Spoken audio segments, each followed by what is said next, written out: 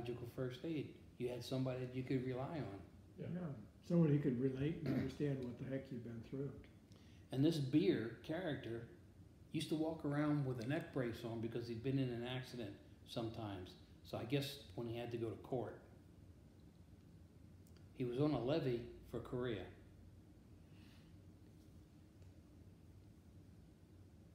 The sergeant major and him and this colonel that, I don't know what happened to him, but he was a few French fries short of a Happy Meal, would wander around and he would pick up butts and stuff, and they kept him on active duty just to make sure he got his 20 years in because his wife had a serious illness so that she could continue getting medical care. Turns around and they write 2 letters, one for me and one for Marty. Marty died a couple of years ago. He lived in San Antonio. That we were extremely distraught the fact that Major Beer was being shipped to Korea, and that it was traumatic to the both of us to the point where we were suicidal. That was sent to DOD. I didn't agree to that letter, and I didn't give a shit if he got shipped to Korea or not. He had his own private practice downtown, and that's what he didn't want to give up, because he's a major in the Army, and then he gets off duty, and then he does the psychiatric stuff, and then on Saturdays. Right. It's disgusting. Yeah. And then I run into this other psychologist at Fort Sam, and he kept calling me Harry. And I didn't give a shit if he was a lieutenant colonel. Didn't make a rat's ass to me. My name was not Harry. My name was Sergeant Ettmueller. And he got pissed off at me. He was totally out of line. You don't talk to me like that. And I said, first of all, put on a clean uniform, get the egg stain off your goddamn tie, and shine your shoes. And I said, then we'll sit down and talk. So the next time I saw him, you'd earned those stripes. So the next time I saw him, he had a clean uniform on, and his shoes are shined, and his hair was cut. Did he call you Sergeant Ettmueller? Yes, he did. Good. And I said, screw you, I don't want to talk to you anymore. So I saw a social worker. Now, he was cool. But with the VA now, it's, when they opened up the vet centers, they had Vietnam vets that were psychologists, social workers, and the VA managed to get them out of the way and bring in their talking heads that sit there and go, yeah, I can empathize, I can see where you're coming from. No, you can't, you fuckhead. You ever been in the military? No. Then how the fuck can you sit there and tell me you know where I'm coming from? End of conversation. They put me in a group. Here you got a bunch of guys with various backgrounds, and I'm the only one who was a prisoner of war. I can't relate to these guys.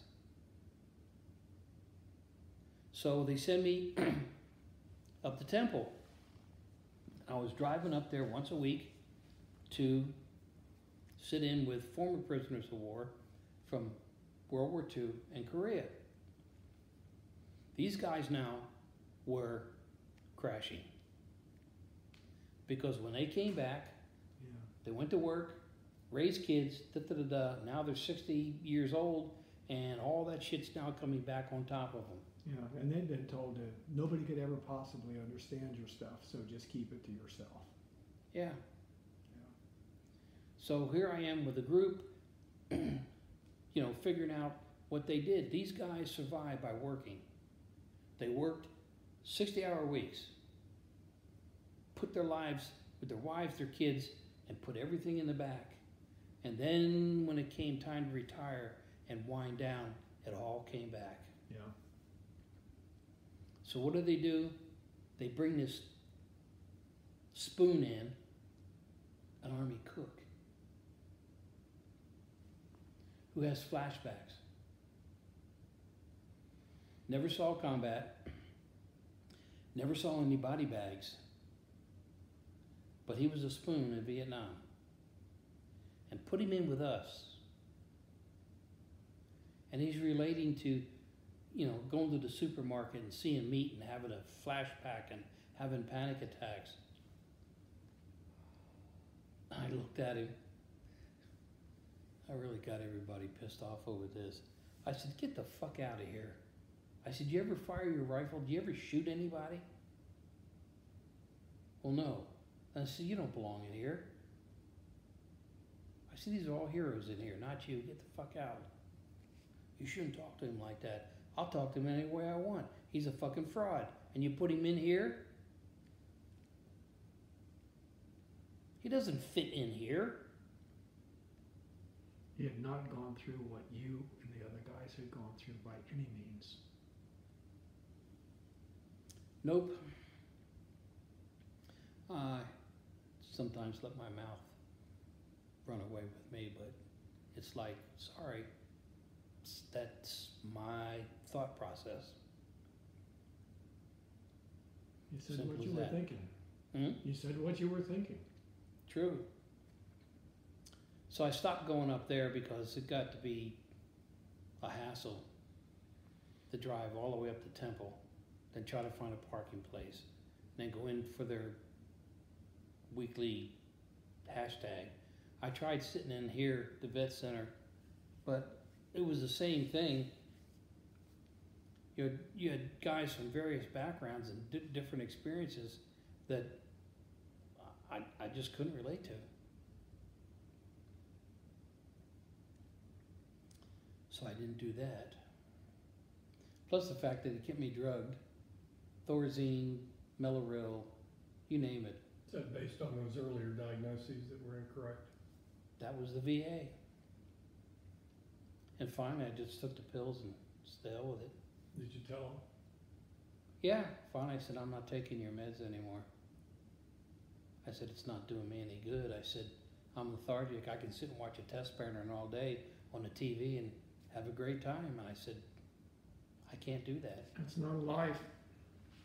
Yeah. No, I got very active in a lot of vet stuff. You're too healthy for that. Pardon? You're too healthy for that. I thought so. Yeah. But you know, that homicidal tendency, boy. Well, that's why I'm on this side of the camera. And you're lucky, my gun's in the other room. Yes, I knew the door was open there too. Gas, choke, wheeze. But, no, coming back was really great.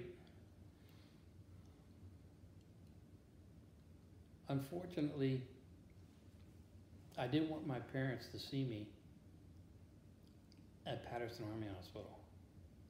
That's Monmouth. Okay.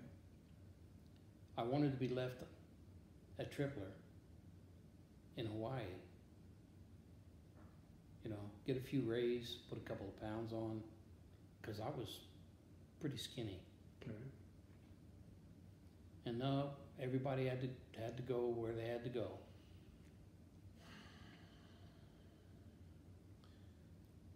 So I ended up seeing the General Bauer, who was Chief of Staff, because I made the comment.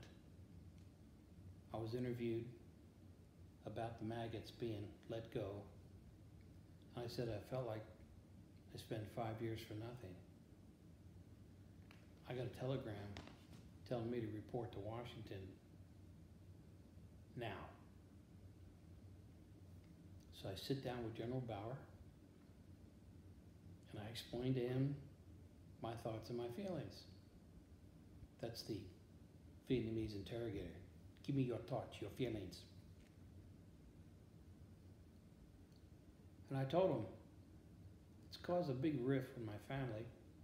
I said, because all I wanted to do was to be dropped off up the road with my duffel bag and walk home. That's how I left. That's all I wanted to do.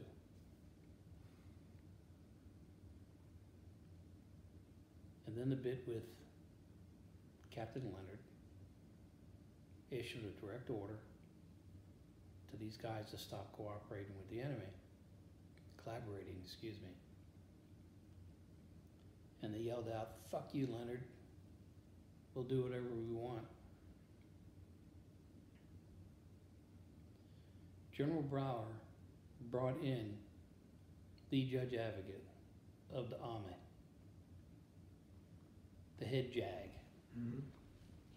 Sat there and explained to me that since Leonard was not the senior ranking officer in his cell block, he did not have the authority to issue commands to these other individuals. And of course, you had the ability to consult with your own JAG representative at that point when the order came through.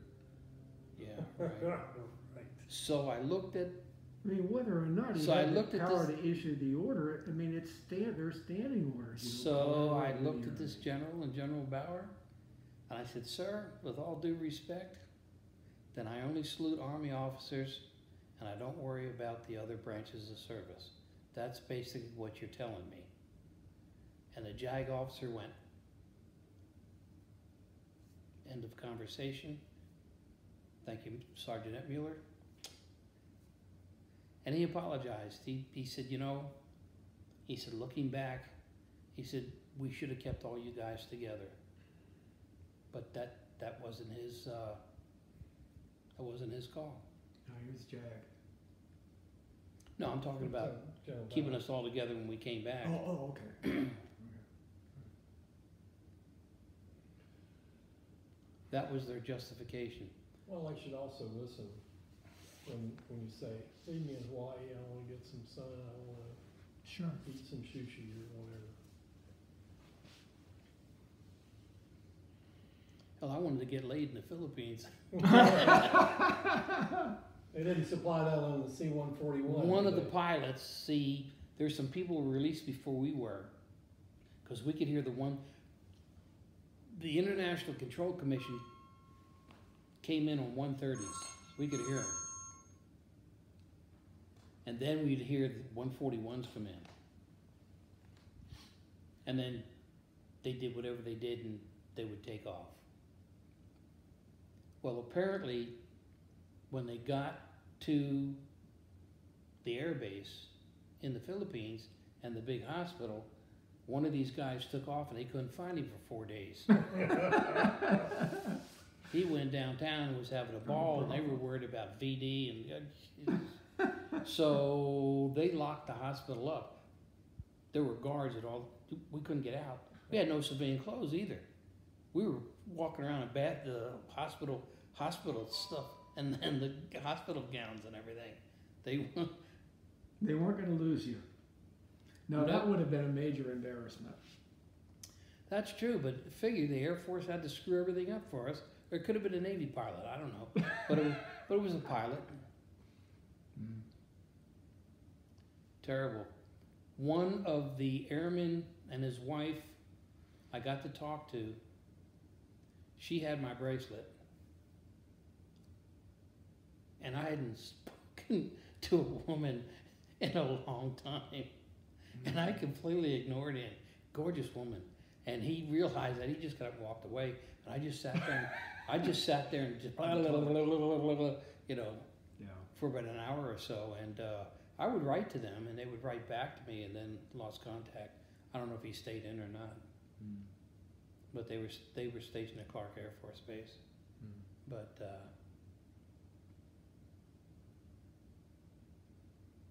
yes, there were a lot of funny moments. You remember any of the other funny moments? Oh, let's see. Ah, yes. We had a rat come in our room, Yeah. and we tried to catch it, Okay. and it managed to get up between the bars, and there were old wooden shutters that they had nailed shut. But sometimes you could, if you looked real hard, you could kind of see out. Well, the rat got caught, and we ended up skinning its tail, and it looked like a little windsock that you see at the airport. And we had it. Like I said, we had a communication system going. And the helicopter pilots were talking about, damn, we could use a piece of ass. So we sent them the tail. Said, boy, this is all we've got left. Yeah. All we have is a rat's ass. Yeah. So they said, well, we decided to eat it. They didn't, but you know, we sent them a piece of ass or a piece of tail. Piece of tail. Got it. The other time was they had a bunch of women working up on the train trestle, and we were brought out and taken around to this other shed that had these concrete tubs made, and they actually had running water. So you go in there and clean your body. Lye soap used to just eat the shit out of your skin. So these gals were up there working on the railroad, ties and the whatever they're doing. And they looked down and I waved. They waved back. So you guys are stark naked because you're taking baths? No. Vietnamese didn't want to see you naked, and they definitely didn't want to open up your shit bucket to see what was in there. That was too taboos. You changed inside. We don't want to see your naked bodies. Okay. That's fine. So I waved, and they waved back, and they started talking. And wanted to know if we were married, and I said, you know, no wife. Mm-hmm. I spoke a little Vietnamese. And the one came forward like, I'll go with you. The guard had a shit fit. Jesus Christ almighty. No talk to them. And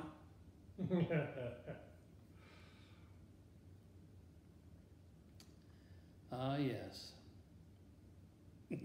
The Burmese family that's up the street, refugees. The one woman asked me, she said, did you have a girlfriend in Vietnam? I said, yeah. Had one in Korea too. And she looked at me and just laughed. It's the way it was. Something to do. But, And you made it home. and made it home, yep. But the interesting thing is the State Department segregated us from the Filipinos and the two Germans. Like with some secret mission or something. It's like the two Filipinos were young boys and fought against the Japanese during World War II. And on the trail, picked out and said, that you can steep in water to make tea. Don't eat that. Don't touch that. You can eat that.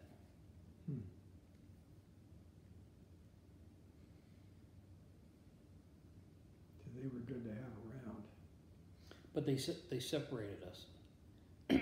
Marjorie Nelson and Sandra Johnson. Marjorie Nelson had Nelson was the doctor who wouldn't treat the military. Wouldn't treat the military. She came down from Quang Tri to visit her friend Sandra Johnson. Now, is she an American? I mean, They were both Americans. okay, They both were Society of Friends, Quakers. okay. She refused to treat our wounds. She had a bag. She had penicillin. She had all kinds of stuff. They let her pack her stuff and told her that the city was going to be bombed to get them away to safety. I run across a website a couple of years ago where she may have written a book, or maybe she hasn't, I don't know, about being captured by the North Vietnamese. And I'm saying captured. She was let go. And talking about how bloody her feet were. She had shoes. How long was she kept? A few weeks or something? Probably, no, maybe a month or so. Okay. Because on the trail, she had her shoes tied in a knot over her shoulder, and she walked barefooted. Hmm. It was a happy journey to her. Hey, we're out hiking. Da-da-da-da. Did she ever give any rationale for not treating the, Yeah, So- we were napalming and killing kids. We're against war, okay? Then why are you over here?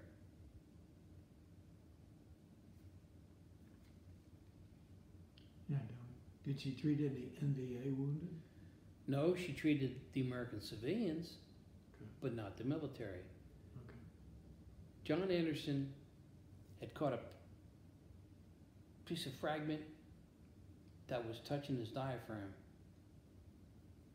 He had the hiccups all the time. Now the interesting thing is, we took off on the trail. John was wounded, the big hiccup thing, and so was a couple of PA&E guys. They got to the portholes before we did, because they kept us going around and around and around and around in circles until we got into North Vietnam and into what we called, the area was, the VIN was the area, VINH, VIN. Mm.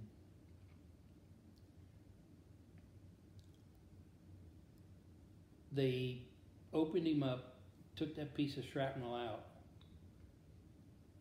and tried to make him write a statement that he got shot by an American.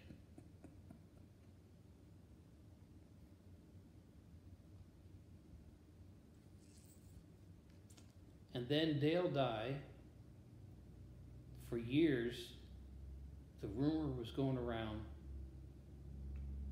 that he found Tom Young's body alongside the road. Mm-hmm. And it's impossible. He found Steve Straub.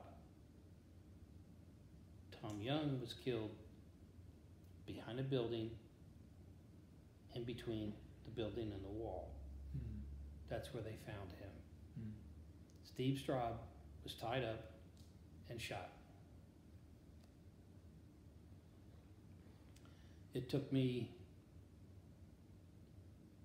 Christ, over 30 years for DOD to finally list him as being POW, died in captivity.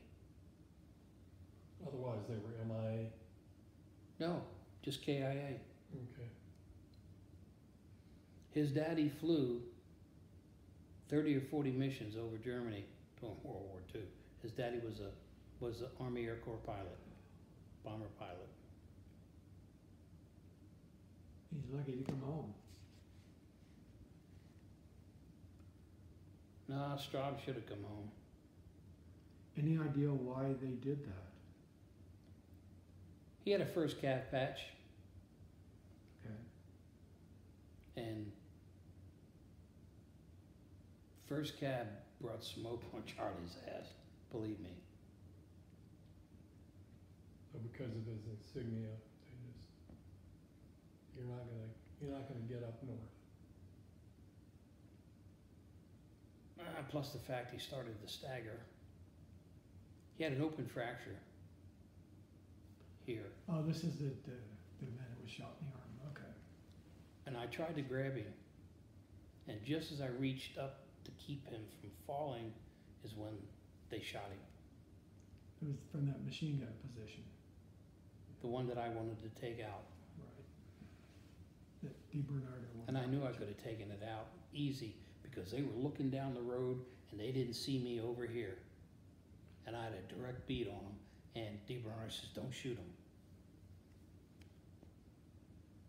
And I didn't shoot him, and I didn't shoot them.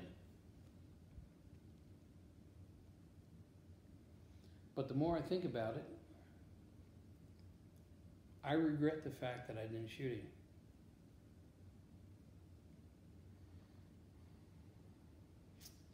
I really do.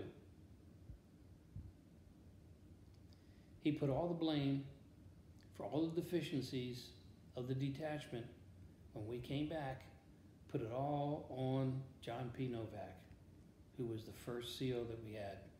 Now, John Novak was a Marine, had worked his way through enlisted, warrant, and at the age of 38, graduated a couple of percentage points below honor graduate at the age of 38, Marine OCS.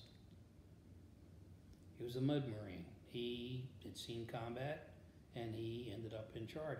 The man let the enlisted and the NCOs do what they had to do, but he was in charge. Simple as that. Is he still alive? No, he passed away a few years ago, but every November 10th, which is my birthday, he would call me and wish me happy birthday, and I gave him a Semper Fi. That's nice. And that pennant that hangs at Dinfos now, he had made, and it flew outside our detachment. But when he rotated back to the States, he wanted it, it was his, and he took it with him. And then some years ago, me and my boys took off to go see the family up in New Jersey. We stopped off to see him, and that's when he gave that banner to my oldest son. He said, this is a historical piece of memorabilia. And my son said, I don't know what to do with it. I do. So I kept it. And every Veterans Day parade, I would drive my truck and I would hook that onto and I would fly it on the back of my truck going up Congress Avenue. And then when we got nominated for the Public Affairs Hall of Fame, I donated that, excuse me, and my Ho Chi Minh sandals. So they're in the museum now? It's on the wall of Dinfos, which is now at Fort Meade. All right. But initially, it was hanging in the Pentagon. Well, your original MOS was broadcast engineer. Have you done anything with the engineers? I would 26 Tango. 26 Tango. So is there an... And 32C and 26L. Okay.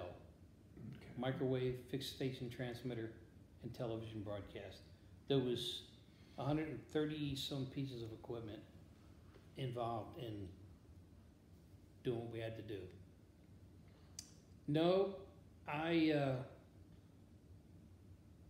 kind of got turned off the Signal Corps when I came back. Ended up in the Medical Corps.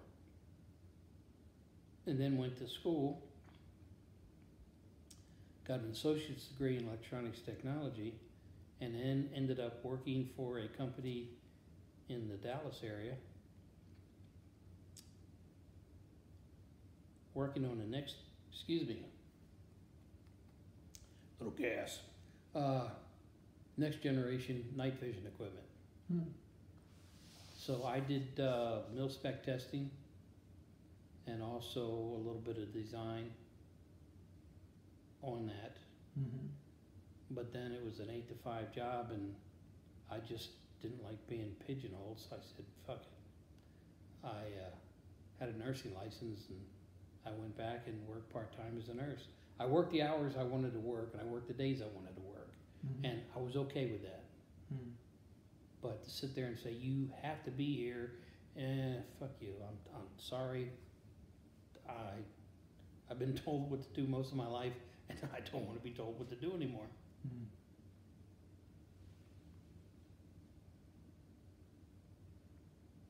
I got a nice t-shirt that says dysfunctional veteran. Don't fuck with me. I wear that sometimes. But the Signal Corps didn't reach out to you or try and treat They you did. right? They offered. They said I could spend the next year and a half sitting in all the classes, doing whatever I wanted. But I don't know. I just had really bad feelings. That's all. I was 28 years old when I came home. I'm glad they reached out to you anyhow. Well, I was 28. Yeah. I was too old to go to helicopter school, which I wanted to do. Mm. Then I said, how about language school?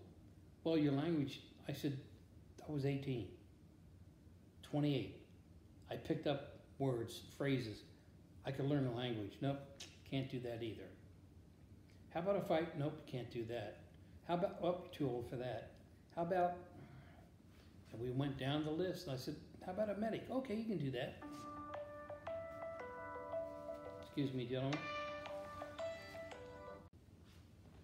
Well, my other question is there some question that I haven't asked? Something that you think that we should know, that if left out would cause the story to be incomplete?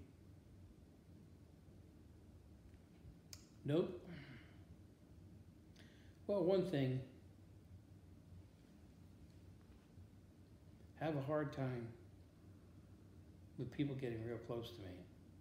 Mm. Or I did, Are you talking about physically or emotionally? emotionally. Okay. It's, well, when you're close with people